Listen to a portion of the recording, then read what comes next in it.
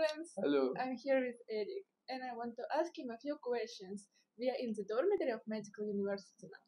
Eric, how are your studies here? What do you like more?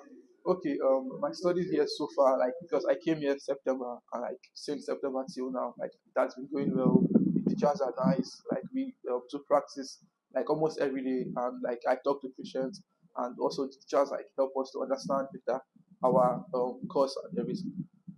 Eric, Eric, what you don't like from Belarus? Everyone assume or everyone expects you to know the language. So the language is a bit difficult right now because I'm still learning and I don't really understand everybody. Can you say something in Russian? I can only say Здравствуйте, Хорошо, and that's all I can really say What does now. it mean? Okay, so it means the first one means good day, and the other one means like um, how are you? Хорошо. Good day. That's good. Yeah, good, yeah, good. Okay, Eric.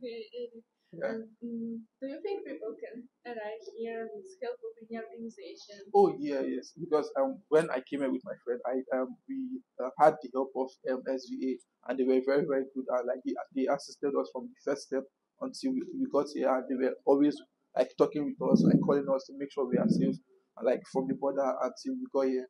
So yeah, like they are very very good. Would you suggest other students to study in Belarus because people are worried about safety? Oh, right now, like Belarus is safe, so yes, I would advise people to come to Belarus because it is safe and there's nothing going on here and everything is fine and the studies are very very great. The teachers are also very very nice.